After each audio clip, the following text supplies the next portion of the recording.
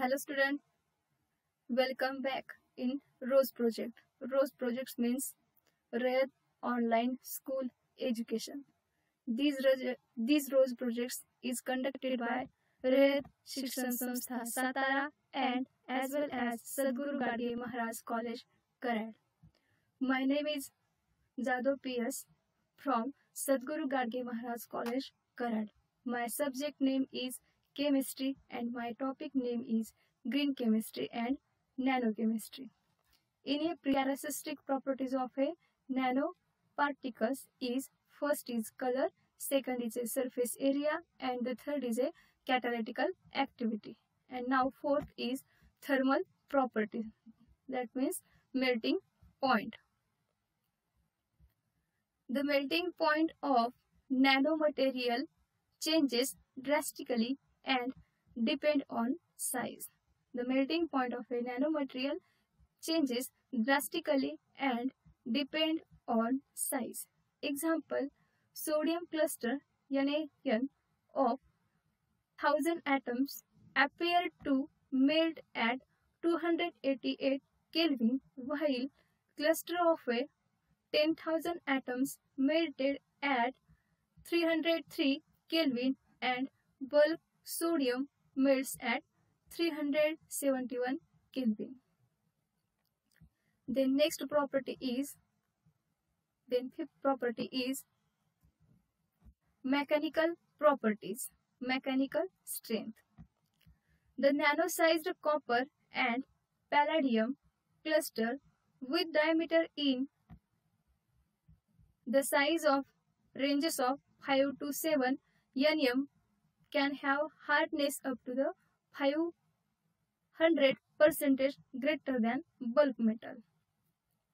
The nano-sized copper and palladium clusters with diameter in a size ranges of a 5 to 7 nanometer, they can have hardness up to the 500% greater than bulk metal. Then sixth number property, that is electrical conductivity. The electrical conductivity is observed to change at nanoscale. Electrical conductivity is observed change at the nanoscale. Example, the carbon nanotube can act as a conductor or semiconductor in a behavior. Carbon nanotube is act as a conductor and semiconductor in a behavior. Then seventh property. The next point, the synthesis of a nanomaterials. How was the nanomaterials prepared or the synthesized? Next. Then there are the two approaches to synthesis of a nanomaterials. Bottom up and top down. In figure 16.6, they shows the schematic illustration of the preparation method of a nanoparticles.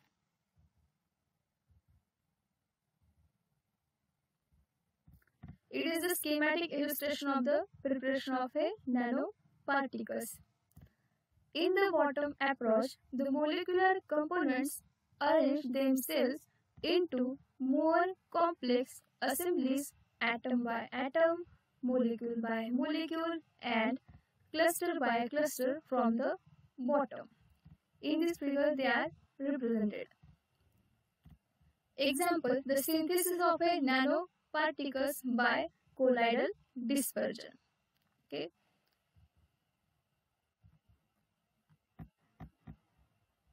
In the top-down approach, the nanomaterials are synthesized from bulk material by breaking the material. The bulk materials are breaking and to form the nanomaterial is prepared. The bulk solids are disassembled into finer pieces until they are constituted of only few atoms. Then next synthesis, the wet chemical synthesis of nanomaterials. Sol gel process. In a sol gel process, sols are dispersion of colloidal particles in a liquid. In a liquid, dispersion of colloidal particles are Sol. The colloids are solid particles with the diameters of a 1 to 100 nanometers. A gel is interconnected rigid network with pores of a submicrometer dimension and polymeric chains whose average length is greater than micrometer. The polymeric chains whose average length is greater than micrometers. A sol-gel process is based on inorganic polymerization reaction. Sol-gel process is depend on or the based on inorganic polymerization reaction. It is generally carried out at a room temperature and include 4 steps. First step is a hydrolysis, second step is a polycondensation, third step is a drying, and the fourth step is a thermal decompositions. Okay, and this method is a widely employed to prepare the oxide materials. In this figure, they show the sol gel process synthesis of nanoparticles. First is a precursor to form sol, and the sol to form this, and in this the spinning is carried out. Then these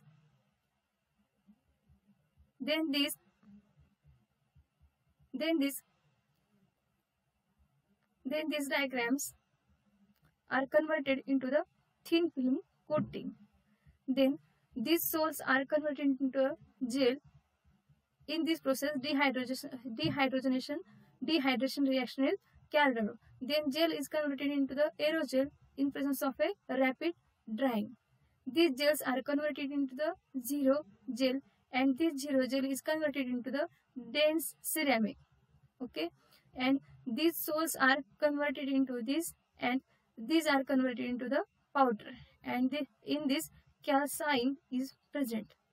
Okay, these all are the schematic representation of a sol gel process of synthesis of nanoparticles. The reactions are involved in the sol gel process can be described as follows. MOR plus H2O gives to the MOH plus ROH. It is a hydrolysis. Then second, MOH plus ROM gives to the MOM plus ROH. That is a condensation. Then first, the formation of a different stable solution of a alkoxide or solvated metal precursor. Then second, the gelation resulting from the formation of an oxide or alcohol bridge network gel by a polycondensation reaction. Then third, aging of the gel means during that the period the gel transforms into the solid mass. Aging of a gel aging means during that the period gel transfer into the solid mass. Period gel transfer into a solid mass, it means aging of the gel. Next, the drying of the gel. In this step, the water and other volatile liquids are removed from the gel network. The water and other volatile liquids are removed from gel network. It is the drying of the gel. Okay. Next steps, that is the dehydration. The material is heated at temperature up to the 800 degree Celsius. The material is heated at the temperature up to the 800 degree Celsius.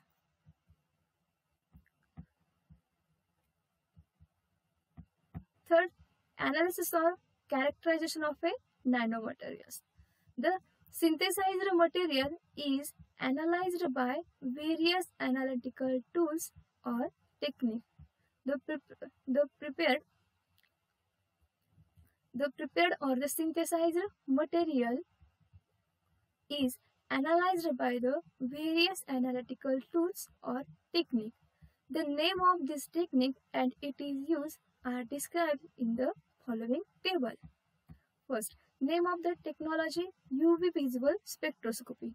Instrument used UV visible spectrophotometer, and the information the preliminary formation of a nanoparticles. Then second, name of technique X-ray diffraction, that is the XRD. Instrument used X-ray diffractometers, and the information is particle size, crystal structure, geometry. Then next, name of technique the scanning the electron microscopy. Instrument used the scanning electronic microscope, that is the SEM, and information the structure of the surface of the material, that is the morphology. Then next, name of a technique transmission electron microscopy. Instrument used in this transmission electron microscope, that is a TEM, and the information is the particle size. The name of technique is FTIR, that is a Fourier transform infrared spectroscopy. Instrument used in this the Fourier transform infrared spectrophotometer, and information is absorption of a functional group's binding nature. Then next, history of a nanotechnology. In 1905, the Einstein estimated the size of sugar compounds to 1 nanometer. In 1935, Ernest Ruska and Max Knoll constructed the first electron microscope. In 1959, the Richard Feynman's lecture, "There is plenty of a room at the bottom." In 1974, the term of a nanotechnology was first used by Nario Taniguchi. Okay. In 1981, the scanning tunneling microscopy, that is the STM, was developed by Judd Binning and Heinrich Rohrer. Okay. In 1986, the Eric Drexler seems the popularization of nanotechnology engines of creation. In 1991, the Sumio Jishima invented the carbon nanoparticles. In 2000, the National Nanotechnology Initiative, that's meant NNI, was created in the US. NNI means National Nanotechnology Initiative. In 2004, the Royal Society report on the implication of nanotechnology. In 2009, the nanoparticles are used to target drugs delivered to cancer tissue in vivo. In 2016, studying the effect of nanoparticles on the environment and organisms. These all scientists contribute to nanotechnology.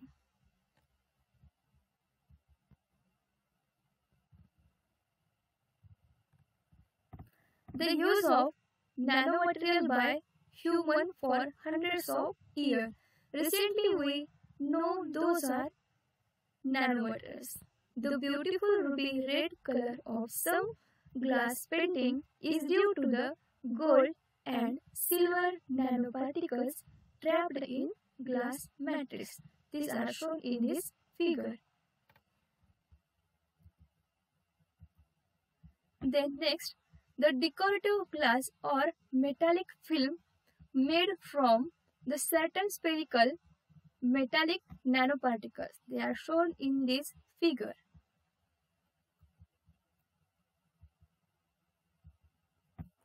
Then carbon black is a nanostructural material used in a tires of a car.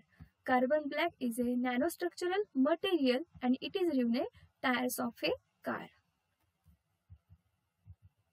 Then next point is application of a nanomaterials. First application of a nanomaterial is nanoparticles can contribute to stronger, lighter, cleaner and smarter surface and systems. They are used in the manufacturing of a scratch-proof eyeglasses, transports, sunscreen, crack-resistant paints and so on. These nanomaterials or these nanoparticles are used in eyeglasses, transports, sunscreen, crack-resistant paint and so on. Then next application of this nanomaterial is they are used in electronic devices. Example, the magneto-resistive random access memory. It means MRAM. These nanomaterials are used in electronic device. These are represented in this figure. The next application of a nanomaterial, the nanotechnology plays an important role in a water purification technique. This nanotechnology plays an important role in water purification technology and these are represented in this figure. Okay. Then next, the cell cleaning material. Lotus is the example of a cell cleaning. Lotus is a example of a cell cleaning. Then nanoparticles and nanotechnology advantages. Advantages of a nanoparticles and nanotechnology. First advantages, the revolution in electronics and computing. Because of these nanoparticles and nanotechnology, electronics devices and computing, they having the revolution. Then next advantages, energy sector. The nanotechnology will make solar power more economical. Energy storage devices will become more efficient. Then third, in a medical field, the manufacture of a smart drugs help cure faster and without side effects. The manufacture of a smart drugs help the cure faster and without the side effect. Curing of life-threatening diseases like cancer and diabetes. These nanoparticles and nanotechnology are also in the medical field and they are used in this field. They help to cure faster and without any side effect. Then disadvantage of this.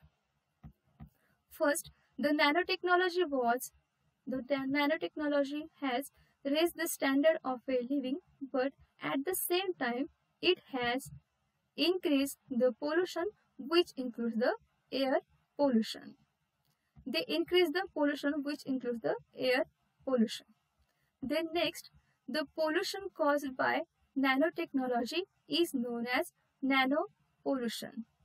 And these kinds of a pollution, it is very dangerous for living organism. The pollution is caused by nanotechnology. It is known as nano pollution. And these kinds of pollution is a very harmful or very dangerous for living organism. Next disadvantage, nanoparticles can cause lung damage. Nanoparticles can cause lung damage. Inhaled particulated matter can deposited throughout the human respiratory tract and then deposit in a lungs. These nanoparticles, they can cause the lung damage. Okay.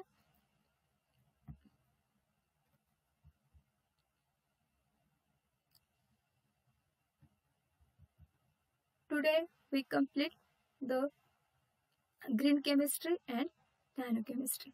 Thank you. Thank you.